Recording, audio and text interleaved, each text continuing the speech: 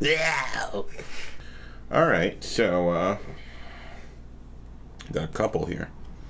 Couple. Why are you reacting to an entire genre that you clearly hate and laugh at every single bar from every single artist?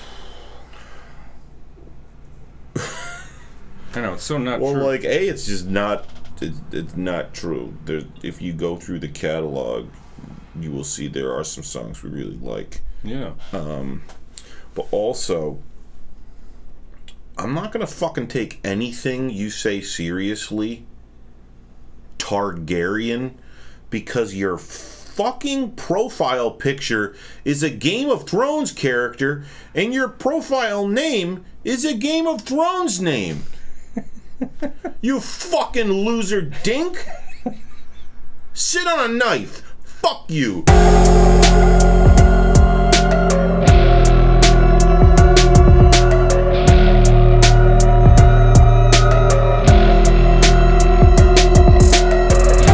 Hi, I'm Chris. And I'm Pete.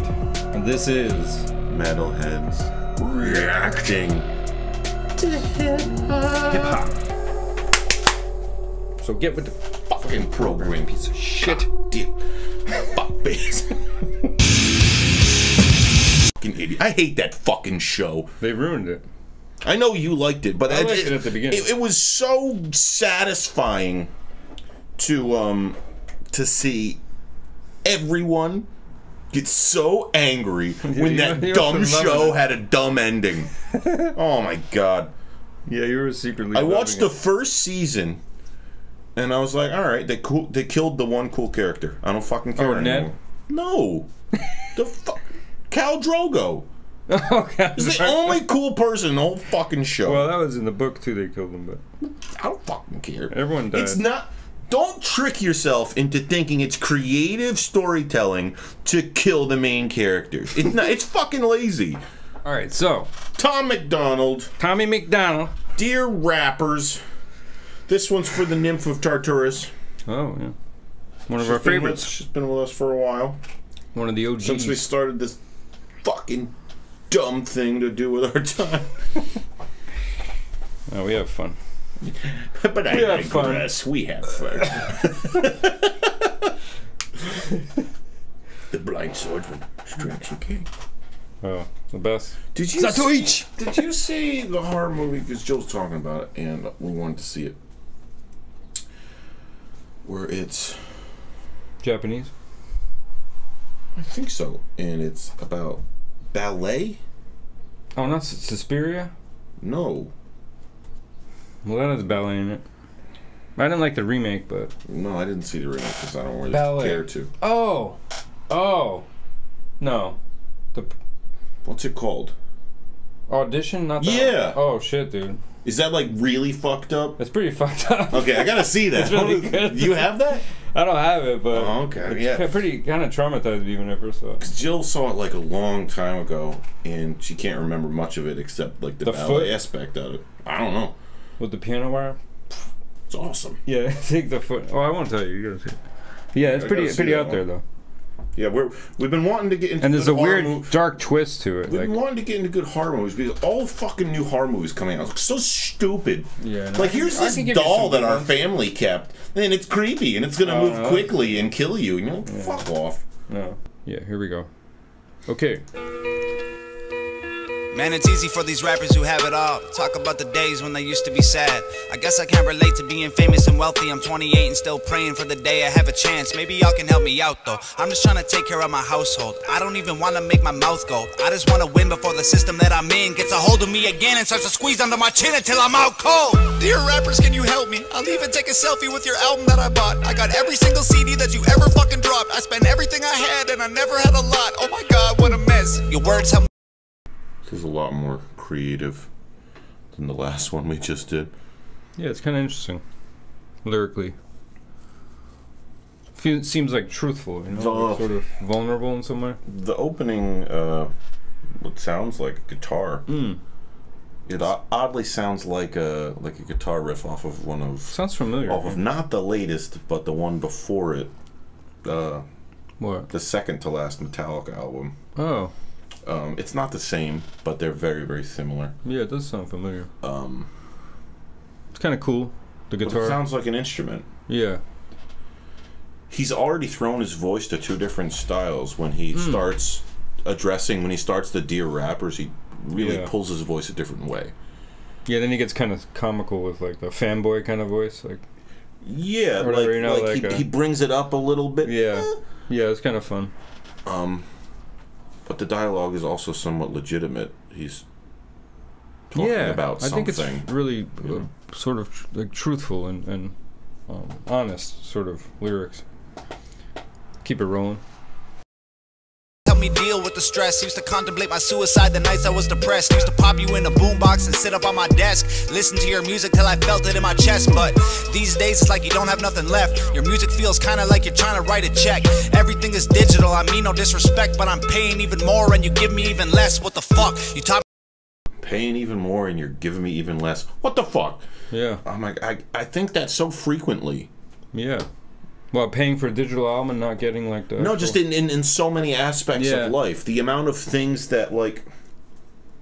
Yeah, no, it's true. Case in point, I go to a lot of concerts. Yeah, you're paying even more for the service fee. Stupid fees, it doesn't matter if you listen to Taylor Swift or if you're going to the local black metal show.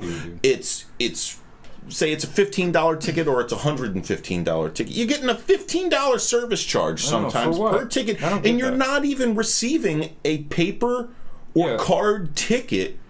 You're just there's no service. Like you're just service? Getting it on your phone, and they scan it when you get there. I know, it's ridiculous. And it's just like I'm paying more, and you're literally I'm paying even more, and you're giving me less. What the fuck? Yeah, it's cool. Very frustrating. It's a very legitimate frustration that that.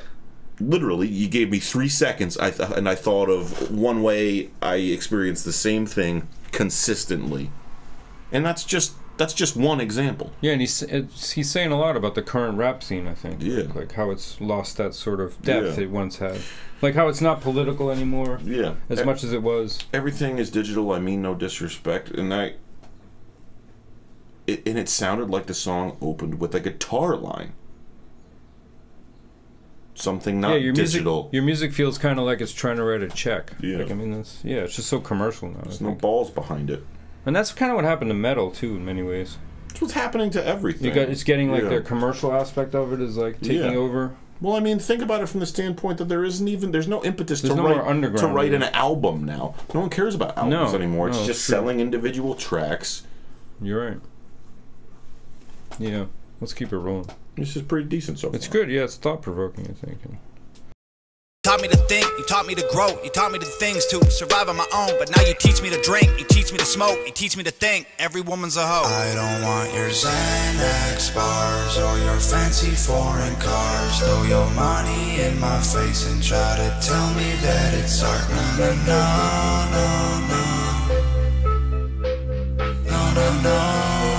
Yeah. Just a drug addict on TV. I can't hear another. I get what he was doing, but that was terrible. Well, yeah, he was. I don't ever want to hear that again. No, but I totally get it. It's like being ironic. And he has that mild, and it was mild auto-tune underneath. It wasn't like drenched in it, but he had a little bit in there to get you to think about associate with like that what he's making fun of, just to connect the dots. Yeah, no, it's cool. It sounded obnoxious, but it was very clever. Yeah, it's interesting. And I like what he's saying, like you teach me to think every woman's a hoe. Like that's, you know what I mean.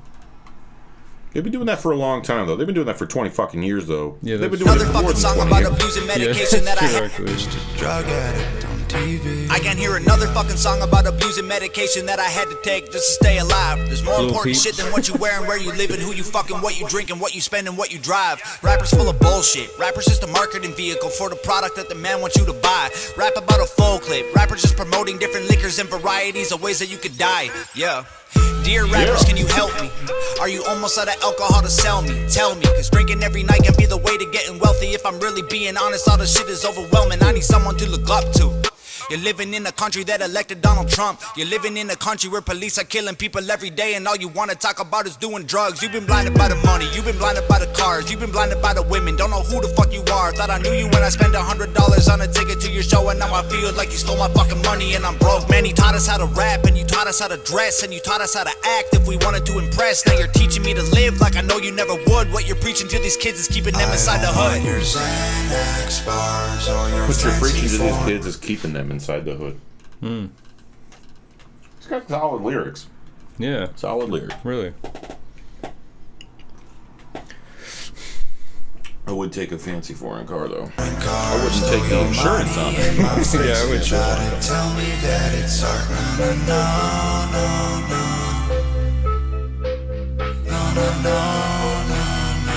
Just a drug addict on TV. I don't want your Xanax bars or your fancy foreign cars. Throw your money in my face and try to tell me that it's art. No.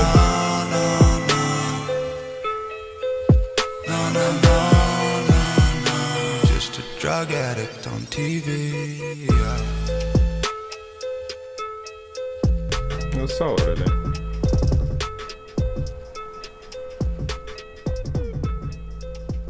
It's cool. I like that sample, that guitar sample.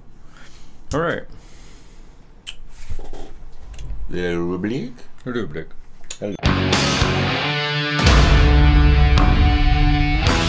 But here's the thing, and we've talked about this before. Would you listen to it again? No. No. I probably wouldn't either. No. But I think the message. Well, that doesn't mean it's not legitimate. No, I know. It will affect the score a little bit. Yeah, like the listenability of it. Yeah.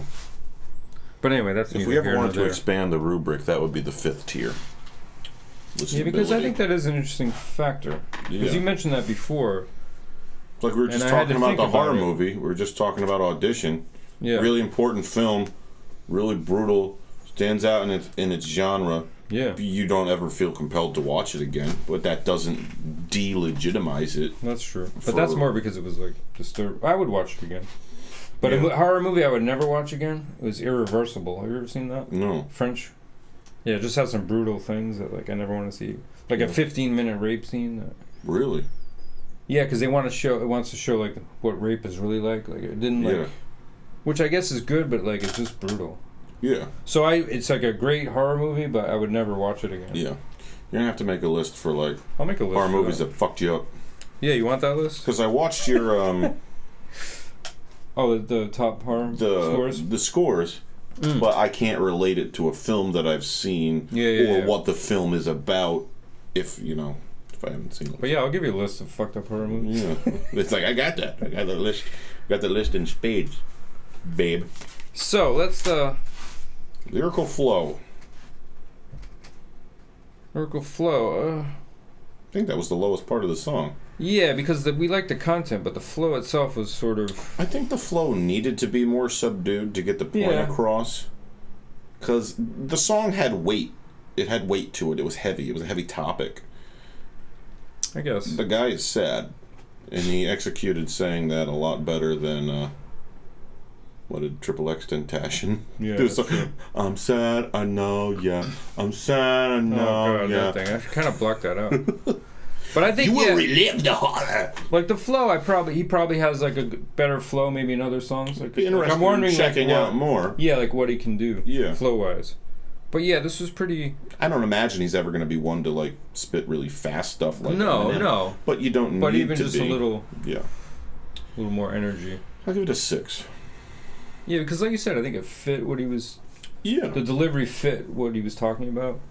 Yeah. And it's sort of. I want you to take a moment to think about it. Yeah. So in that way, it was like more deliberate. Yeah. Like the way he controlled. Would you give it a 6? 6. Yes. I'll say 7. Nice guy. Because when you put it that way, it sort of made me think like it was effective in that way. In relation to the song. Yeah. All right, so let's get to lyrical content. It was good. I thought it was great, and I think like it was thought provoking. It seemed very like I said before, honest and truthful, and like like just really sort of exposed in a way. It wasn't overly substantive, but it was point driven. So you don't need to, you know, bust out 4-syllable words and all this other clever runaround stuff to get the point home. And I think it's like people who grew up, like I grew up with some good rap, like Public Enemy and like Gangstar, and it's like those lyrics were a lot more like interesting and sort of thought provoking. Yeah. And when you hear the shit that happens now, like a lot of stuff we've been listening to, like a lot of it's very like just about flat shit topics that like that doesn't say anything, you know. Like if nothing else, it was refreshing to hear a hip hop song where they weren't just fucking talking about how great they are. Yeah, and it like not drugs, not women, not cars, not any of that shit. It's just it wasn't just bolstering your fucking ego for 3 minutes. It was no, I'm going to talk about something that's important to me. Here you go. Yeah, and you got the sense like that rap once meant something to him, and now it's sort of like. Yeah, it's kind of interesting. He feels sort of poorly about the way it's going. Yeah, and he's trying to like maybe get people back on like a reconnect with it. Yeah, in a real way. Yeah, so I think it's cool. I'll give it an 8. Yeah, that's what I was thinking. 8. All right, so beat. I liked the guitar. Yeah, it had a cool vibe to it. It was definitely subdued and a lot more. It's more like moody. It's more dramatic than I look for my hip hop to normally be. But again, that fits the context. You mean you felt it was like melodramatic, sort of? You felt like? Yeah, the chorus particularly is just like, almost reminding me of that, like Dance with the Devil. What was it called? Is that what it was called? Yeah. Like that had that kind of dramatic sort of loop that we didn't like at first. Yeah. Yeah, but that song was 8 fucking minutes long. Yeah, that's true. At least. But yeah, like we talked about, though, the chorus of this was more like a. Kind of like a making fun of taking jabs at like the current scene or something. Kind of like. Well, it was almost like a Lil Peep chorus. Yeah. You know what I mean? Yeah. Which I think was intentional. There was that kind of. Like, I don't know when this came out, but. Like. But I felt like he was sort of taking jabs at that Lil Peep sound, sort of. Overly dramatic. In fact, this whole beat kind of sounded like Lil Peep a little bit. Yeah. With the guitar. Yeah. Which I kind of. If anything, we liked that the most of the Lil Peep stuff. This is the only thing I liked about Lil Peep was I think there was an acoustic guitar in one of the songs. Yeah. But anyway, so what do you think for the beat? I'll be nice, give it a 7. Yeah, because the beat was definitely lower than the lyrical content for me. But I think it served its purpose. Yeah. Because you know how like some of the beat is more subdued when he's talking about those 3 factors: the beat, the flow, and the content worked synergistically together. Yeah, because I think Eminem does that too. He tones down the beat a little bit, so you focus more on the pulls it away. Yeah. Yeah. So you gave it a 7? Yeah. Yeah, that sounds right. Production. Actually, I like the production. Yeah, it's what it needed to be. And I even liked that chorus, even though you didn't like it. I thought like it kind of had a cool vibe. I didn't like it, but that doesn't mean it was at all bad. It was just like I thought it was well put together. Like there's some cool harmonies happening. I mean, even it was like the auto-tune and stuff. Yeah. But yeah, it had a cool like. I'm gonna give it a 7 production. I'll do the same. Yeah. Yes. It's 7. 7. Yeah. Above average hip hop song. To 7. Yeah, and that's about right, I think, for it. For Dear Rappers by Tom MacDonald. Yeah, you think we should check out more of his stuff? Yeah, I think we'll get I'm kind of curious. Like, yeah. Actually, I may have heard the White Boy one. Have you heard that one? No. You haven't heard anything? This is my first experience with Mr. MacDonald. But yeah, if you guys want to recommend another MacDonald track, we'll check that out. Maybe something a little more up. Yeah. Yeah, something with a stronger tempo, a little bit more of a pace to it. All right, guys. What's our heavy metal suggestion? Oh, suggestion. Heavy metal suggestion. Oh, I don't know. Heavy metal suggestion. I've been listening to Well, I got back. It's weird. I got back into like a Diamond Head. Oh dear. So lightning to the nation. Is that what it's called? I'm not familiar. Well, Metallica covered their song. Yeah. In Garage. Am I Evil? Have you heard the original? Yeah. It's insane, dude. His voice is like way better than James. But you know what happened with Diamond Head? This is the sad thing: is they were mismanaged. Yeah. And the record company tried to make them into more like a commercial. Yeah. Which, if they had gone more in the metal direction, they probably would have been one of the bigger metal. Because this is like 1980, 1979. The heyday. So it's kind of sad, I think, that they were mismanaged. So anyway, that's my album. I think it's Lightning to the Nations, it's called, by Diamond Head. Anyway, what do I want to do? Oh, that's just what I've been listening to. I don't know. What have you been listening to? If you want to... maybe you just say that. Or whatever. I can't think of the name of the album, but you could look it up. Just check out a band called Mantar. M-A-N. Oh, Mantar. T-A-R. I'm pretty sure they're German. I can see their logo now. Has a cool logo. Yeah, and it's a 2-piece. Yeah. Just a guitar and drums, and they fucking beat the shit out of you. Yeah, they're awesome. And so here's the album, Ode to the Flame. Is that the one? Modern Art of Setting Ablaze. That's the newest one, yeah. That's the one. Cool, I want to check that out. I don't know if I heard the full album. Mantar. Guys, thanks for tuning in. Yeah. For this week's edition of Metalheads React to Hip Hop. Bitch!